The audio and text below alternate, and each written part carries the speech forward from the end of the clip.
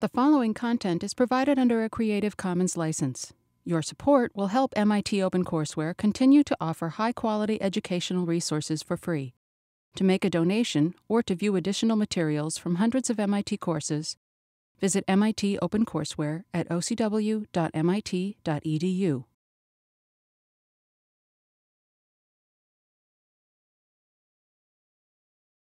So anyway, I'm Chris Boebel, and as I said, I'm the Media Development Director at the Office of Digital Learning, which is what the K-12 video project is part of, as well as MITx and OCW and a bunch of other initiatives on campus. I also teach a documentary video class, a science documentary class here at MIT that Elizabeth took a few years ago. And what I'm going to talk about is storytelling, and specifically visual storytelling, and how that can relate, or hopefully will relate, to the work you do in this class and to online video in general. And I'm going to start out just by taking maybe, I don't know if it's exception, but just having a slightly different perspective than something that Elizabeth said. I would say that almost all videos that are successful, almost all viral videos, have some element of a story to them.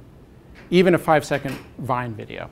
Just about everything. And I actually was thinking about that, and I went looking for what is probably one of the dumbest viral videos to come out recently, just for a few days ago. You may have seen it. This is a fan at Ohio State who was caught on the Jumbotron,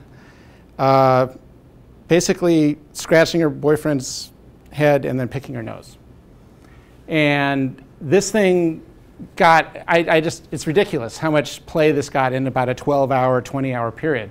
Very ephemeral, you know, it's like absolutely not going to last. It's not going to change anyone's life. But the reason it took off is that it has a story. And the story was created and invented by the people who watched it. You know, it's not really, yeah, go ahead. So I thought the point of that video, I saw the same thing, yeah, that she was with, that's like the guy she's seeing on the side. Exactly. Not her boyfriend. But it's actually not true. And that was a story that was completely created by people who watched it. They've been together for a long time, and she didn't even know she was on the Jumbotron, actually, apparently. But it just happens to be this kind of, you know, like little moment that tells a story, and because it told a story that people related to, suddenly it turned into a giant thing. One thing that's hilarious is somebody actually reversed it.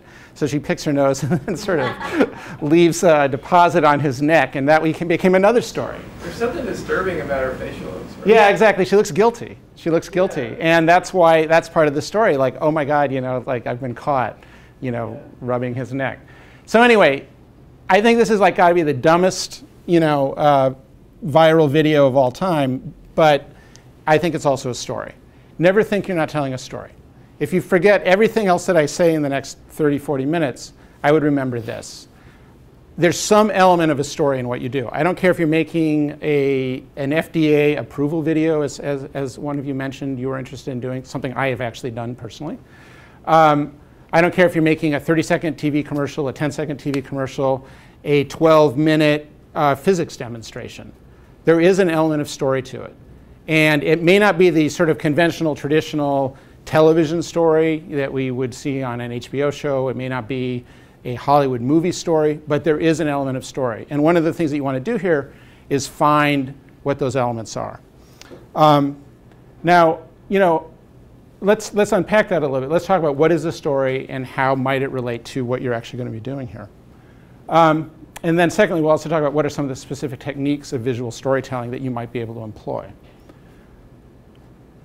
So first of all, what is a story? Well, you know, full confession, I went to film school and I worked in that sort of ancient medium that Elizabeth talked to, television and film. And the classic and traditional way of talking about a story is that it's got these things. It's got a protagonist, you know, a hero.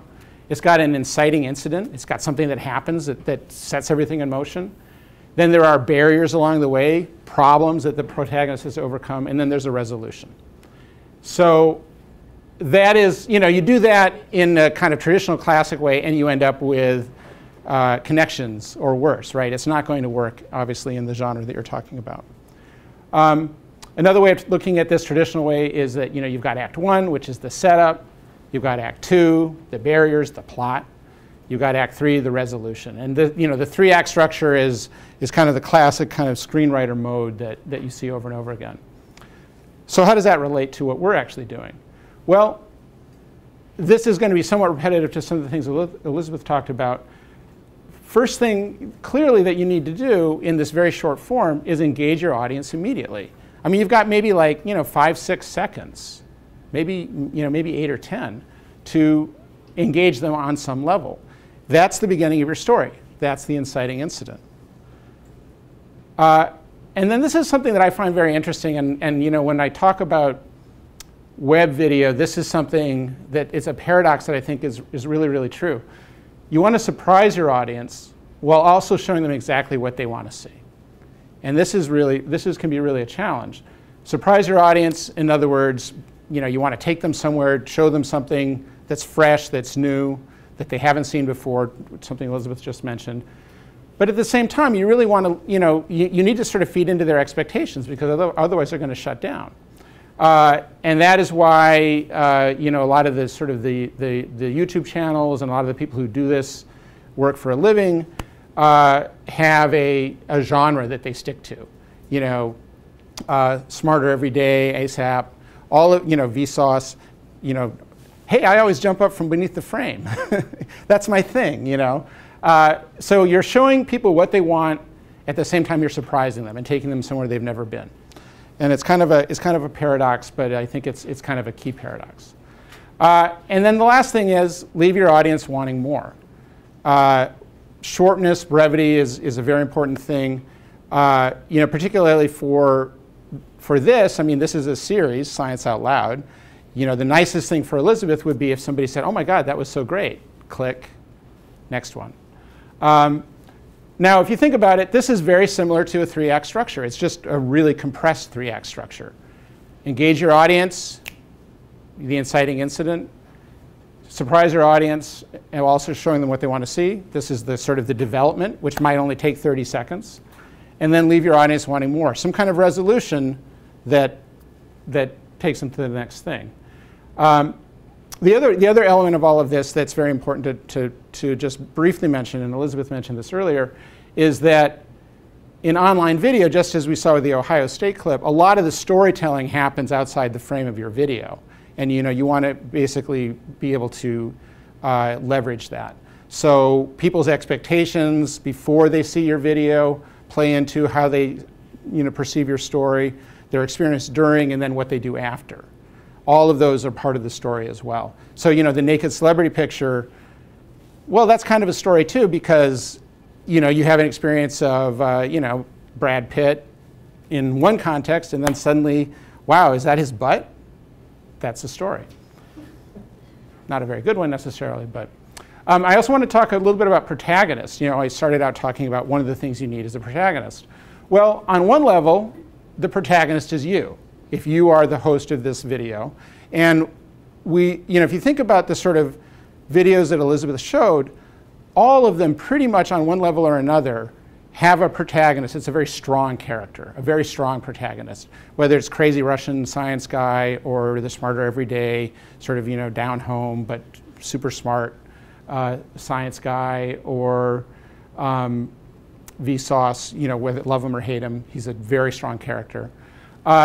So having a protagonist is really, really, really important, and that protagonist is going to be you in this particular instance. But there's also another protagonist that we should talk about, and that's your audience. Because what you're doing is taking people on a journey through this learning. And some of the barriers that are going to be thrown up are barriers to their understanding. Think about Smarter Every Day and the cat clip. The whole thing is structured around, oh, hey, we know, it's the tail. Oh, no, it's not. No, it's not. It's something else. And that happens 2 or 3 times over the course of the clip. That is basically a story. That's storytelling. There's a barrier to understanding, oh, we think we've solved it. No, we haven't. It's like a car chase. It's like, breaking into a safe. It's like a lot of things that you would see in a conventional movie. So there are actually kind of, in some ways you can think of it as a dual protagonist. You, the trusted guide, are taking your buddy, the audience, on this journey, on a story. To return to what I said earlier, I think of web videos, great web videos are like great snack food. They're very familiar, yet they're also sort of spicy and enticing. And after you have one, you just want to have another. And then you have the second one, and you just think maybe I should have a third. I don't know if hopefully the videos you make won't leave people with heartburn, which is what happens when you eat too many of these. But that is, to me, kind of an interesting analogy. And if Interstellar or some 3-hour opus that you pay $10 to sit in the dark to watch is a 7-course meal at a 4-star restaurant, you're making something that's just got to be really tasty and delightful for just a moment and leave people wanting another one, just exactly like that. But somehow subtly different too. All right. I'm not going to show any video because I'm going to try to just talk about the videos you've already seen rather than show. All right, so let's unpack stories just a little bit more. I've made the case that you're telling a story and you should never forget that you're telling a story when you do this kind of work. Well, what are stories actually built on? There's a whole list of things, and Elizabeth has mentioned a couple of them. Emotion. Now, I'm not necessarily talking about Gone with the Wind emotion, but certainly curiosity, identification, humor, which is an emotion. All of those things really are going to play into what you do and are very, very important. Character, we've talked about character. Conflict, again, not necessarily high drama, but there's often some kind of conflict. And the conflict may be, you thought the cat was using its tail to spin. That's not the case. But some kind of conflict, barriers to understanding, I think are very, very important. Spectacle, again, you're not going to do Interstellar. You're not going to spend, $100 million on CGI. You're not going to do The Hobbit. But often, it's another word for taking people a place they've never been. Maybe you can get into the nuclear reactor here. Intellectual engagement. I think that's kind of the obvious one, the easy one that we can all think about when we're talking about educational videos. And in and of itself, I don't think it's enough, but it's certainly an important one. And there are plenty of videos out there, plenty of lecture videos that basically just depend on that. And then the last two are two of my favorite ones. The unfamiliar becoming familiar, which is kind of the classic science video, but the familiar becoming unfamiliar as well. In other words, you think you know farts, but you don't. Despite all you know about farts, in one context, you don't know that much. And here's why. So I think both of those are really interesting structures for you to use to hang a story on. Again, the first one, obviously, I'm going to take this thing that you don't understand and I'm going to make it completely, I'm going to demystify it.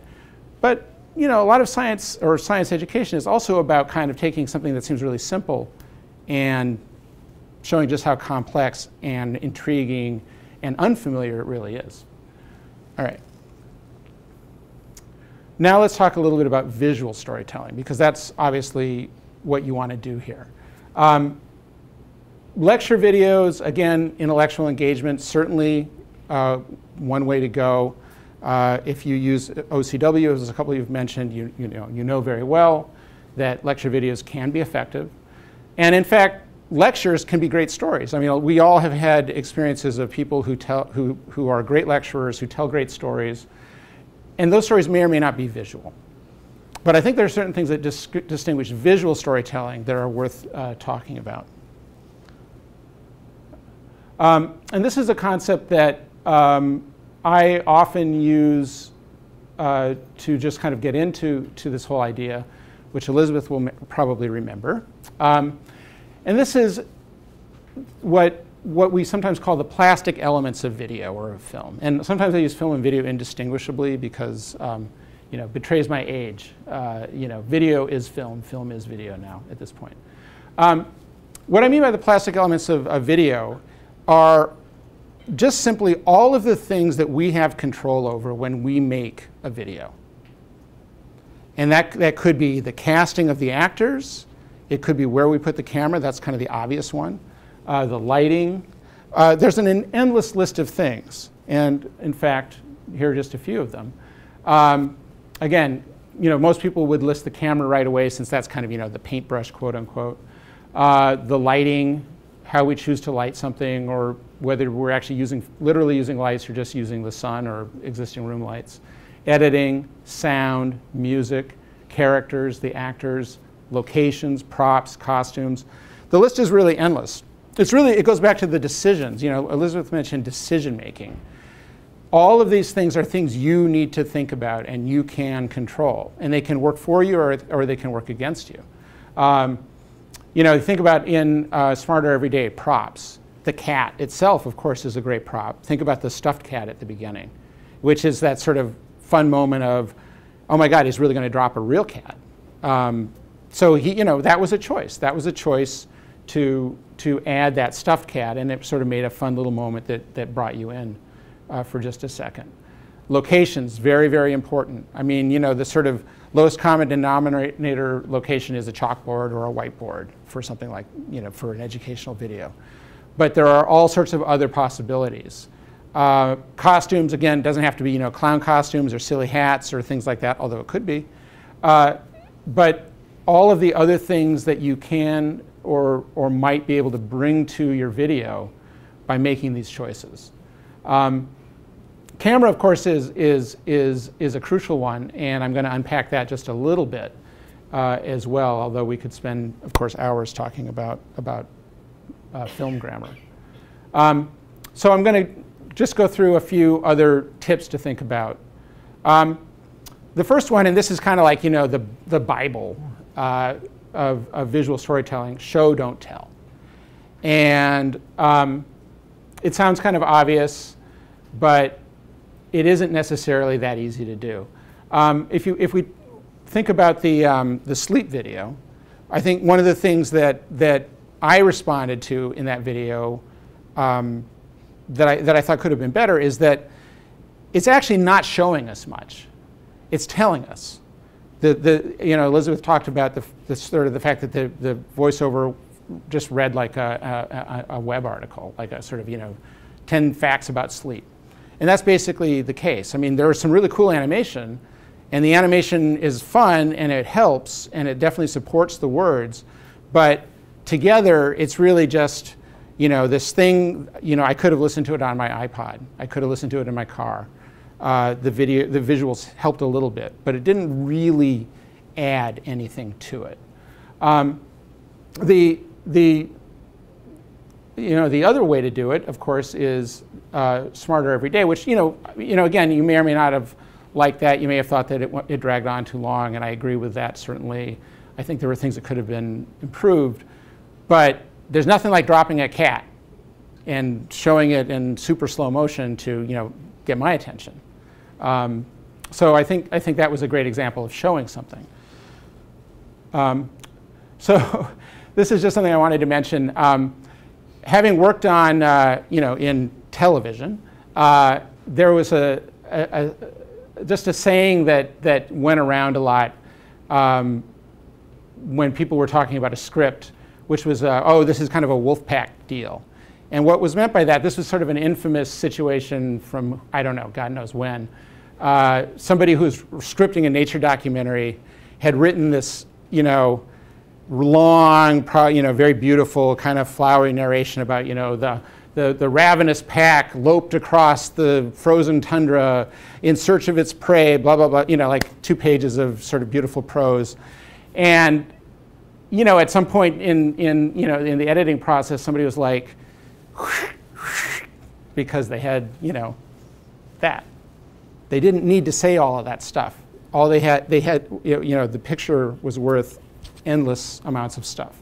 So, avoid your wolf pack moments. if you don't need to say something, you can show it. There may be plenty of things to say, and I'm not saying that it should be all visual, but you don't need to say certain things if you're already showing those things. Use your language, use your words, which are very important, to do other things, to reinforce, to bring your own perspective, to embellish the story, to bring people into your own mind, your own character. You don't need to say the obvious stuff. You don't need to do the wolf pack description. So that's show, don't tell. The other thing that's just a sort of a fundamental tip is video loves motion. Moving pictures. People, and Josh is going to talk about storyboarding and animation later in the week. Clearly, animated pictures, moving things that reveal one thing or another in animation are, it's really important. Same with cameras. If you look at Science Out Loud, some of the other episodes, you'll see some really terrific moves with the camera, dollies. All of those things add visual interest and improve your storytelling.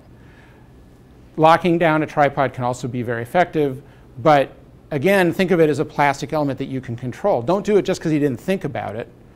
Do it after thinking about what you're doing by either moving or not moving. So the camera loves motion. This is kind of the corollary to that, and I don't know if people have a lot of shooting experience or not. And this isn't really strictly a class on, the production techniques, but this is something I really wanted to mention. Motion for the sake of motion is also not terrific, not fantastic. Hosing down the room is that sort of tendency that your uncle or your grandfather has when you give them a camera to just do this all the time. And you're going like, oh, hey, I'm getting everything. I'm just getting everything here. This is fantastic. And in fact, what you get is absolutely nothing, because there's no intentionality. There's no sort of thought to what's happening with the camera. All you're doing is making everybody seasick and really pissed that you're not focusing on anything. Motion is actually, I think a better way to talk about it in story terms is reveals. When you're moving things, you're revealing the next story element. So if I pan from our camera person over to Josh, and Josh is looking over at the camera person and is going like, why is he doing what he's doing? That's a story element. Whereas if I do this, I'm not telling a story at all. Same with animation, and I'm sure Josh thinks about this night and day. I mean, how do you reveal your next thing from the thing you've got? How do you go from this idea to that idea? How do you reveal using motion?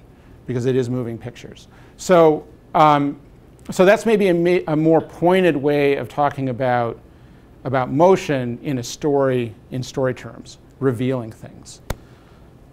I'm going to talk just a little tiny bit about grammar and framing and stuff like that very quickly. This is just a still from an interview that I did a couple of years ago here at MIT, Joel Dawson, professor here. And just a couple of things to just point out about it in terms of sort of visual, just the way visually it's set up. First of all, you'll see that the background and the foreground are very distinct. We shot it so that the background is completely out of focus. And that's so that you know what to focus on. That's the other thing. So we talked about reveal.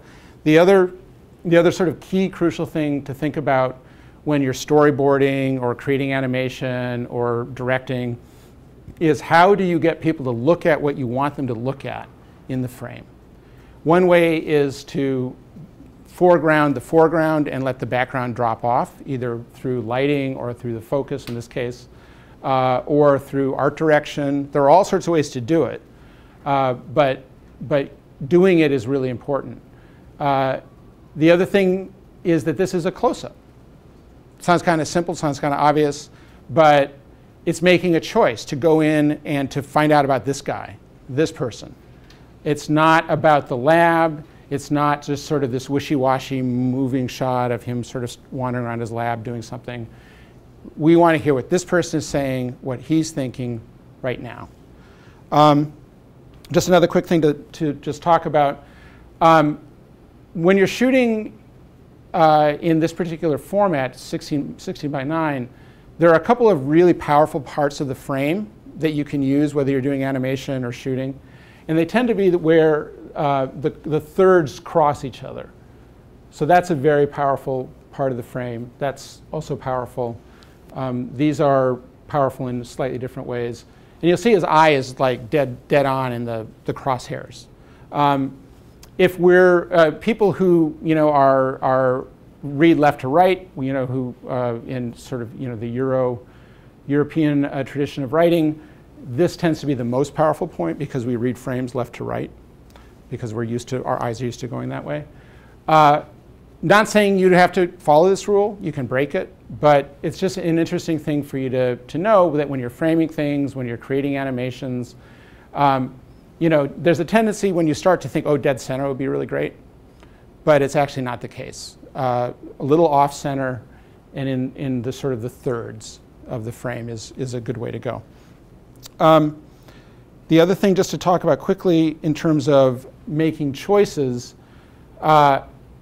think about when you, and this will really come up when you do your storyboarding exercises with Josh. Think about what the kinds of shots you choose are doing. Wide shots say one thing, close-ups say another. Starting with a wide shot and coming in, that's a reveal of something. But starting in a close-up and going wide can also be a reveal of something else. And I think we can imagine what kinds of stories might come out of these two frames and how the story might be different if we started here and went in here, and if we started here and came out. So make choices and think about what your choices are actually going to do in terms of the story. Another example of that, camera angles, framing. Low angles looking up, that gives you a certain feeling. It gives you a certain kind of power, sort of, master of my domain feel.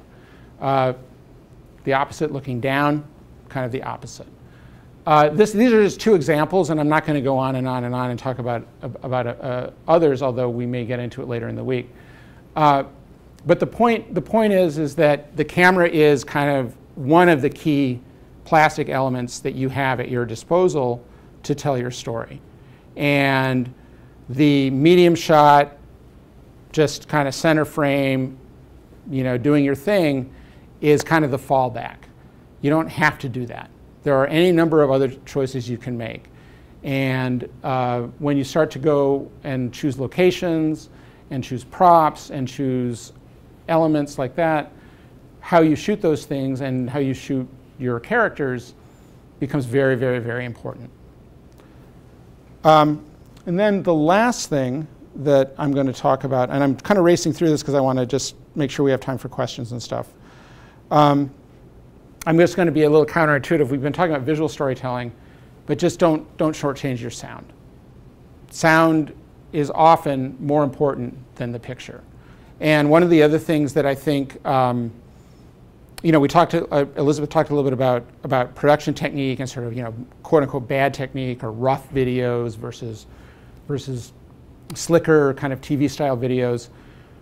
One thing that's very, very, very hard to overcome is poor sound. And even if your video is a little out of focus and it's shaky, if it's really compelling, that's fine as long as the sound is good. But as soon as the sound is bad and hard to listen to, you're going to have a really hard time pulling people back. So, even though this is mostly about visual storytelling, I just want to point that out, that doesn't mean that the sound is not important. In fact, the sound is extraordinarily important. And it's both a technical thing, but also a plastic element that you can use, whether it's music or sound effects or the way you treat dialogue. All of those things are really important. So just to contextualize this a little bit, I know that Elizabeth's co-instructor George is going to be doing a a workshop, a scripting workshop with you, and he's going to be focusing a lot on finding your voice, which is really, really important and goes back to the idea of character and the protagonist and authenticity and a lot of the things Elizabeth was talking about. But as you do that, as you do all of those things, remember that ultimately you're telling a visual story, and that once you sort of hone your story, hone your voice, you want to put that in a visual context. You don't have to have the words carry everything. And in fact, the words may end up doing other things than conveying kind of the core of what you need to do. So that's it. I kind of tried to race through it because I didn't want to keep people for too long. But first of all, any questions or thoughts? I just had a thought, as a question. It was interesting, you mentioned that the name's escaping me, the whiteboard video that you were critiquing earlier. I'm sorry. Oh, the ASAP Science, yeah. And I liked it. I didn't mean to dump on it. I think it was but, really important, a really interesting point. And so then I was thinking, okay, what would have been more effective? How could that have been turned into some sort of more storytelling exercise or something that was more engaging? And I think it would be an interesting question. Just how could that be made better? And my feeling was, would it be better to do something where you actually had someone not sleep for overnight or for 2 days? Well, I think that's go ahead. Yeah. Something like Super Size Me. Where you have someone actually engage in this thing, and it's more experiential as opposed to being didactic. I guess would be the distinction there. So that was just one idea. I think that's a really good point. I think, that's kind of the smarter everyday approach, which I respond to personally better. Yeah.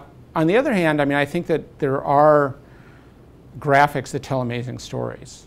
Yeah. I think data visualizations that I've seen recently, in particular, can be an extraordinary storytelling sort of devices. Yeah. And so it's not so much that I think that it was animated and somehow that was not as effective. Right. It's that I think the process was write script and then come up with sort of stuff to fill in space. Right. Yeah. So I personally respond more to the ones that are more experiential, where you have people, that may also be supported by animation, but there is someone taking you through the experience. Yeah. But I do think that there are lots and lots of ways to tell really, really dynamic and really interesting, good stories with animation. So. That's good to hear for me. Oh no, totally. We've all been there. I've been there too. You have something that you have to make come alive, and I think they did a great job of making it come alive. I think the animation was really effective. Yeah. It's just that I think the approach was to write a script without necessarily thinking about the visual medium, and then to take the visuals and layer them on top as a separate part of the process. Right.